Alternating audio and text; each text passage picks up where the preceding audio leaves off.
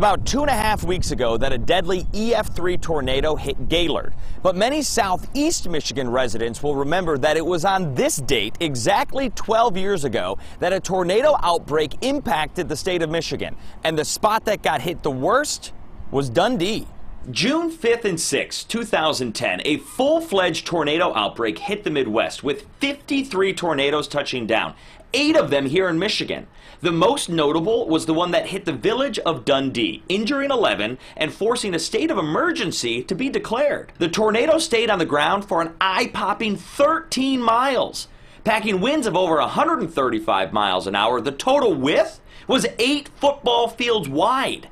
The timing of that tornado 12 years ago, not a surprise, especially as we enter those volatile summer months. When we get a tornado in Michigan, which, by the way, we average 15 per year, odds are highest we're going to see it in June.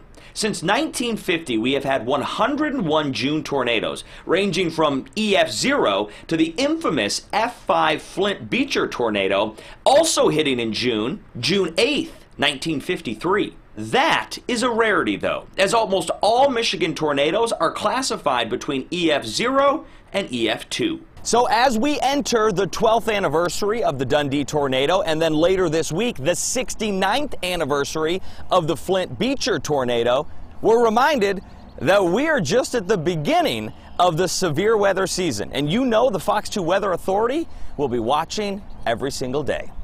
Derek Kevra, Fox 2 News.